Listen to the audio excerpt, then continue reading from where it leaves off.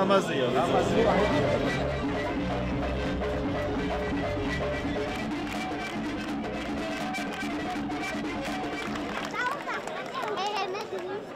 ჩვენ ჩამოვედით თბილისიდან.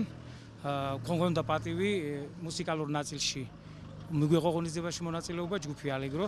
ჩვენი მეგობრები ბევრნი არიან, მამავები, ძმები ჩვენი აქ მონასტერში და ძალიან მოხარული ვართ, რომ დღევანდელ დღეს ზარზმობას აქ ავართ და ძალიან კეთილი, დიდი სიყვარულითა და სიხარულის განწყობით სულიერი განთავისუფლების მივიმგზავრებთ. ჩვენ ჩამოვედით თბილისიდან, ბავშვთა ქორეოგრაფიული ანსამბლი, ერისიონთან არსებული ბავშვთა ქორეოგრაფიული ანსამბლი ელეონი. ძალიან მოგვეწონა დღევანდელი დღე, ძალიან გვიყვარს ზარზმა, ჩვენი მამები და ყოველთვის მათ გვერდით ვიქნებით.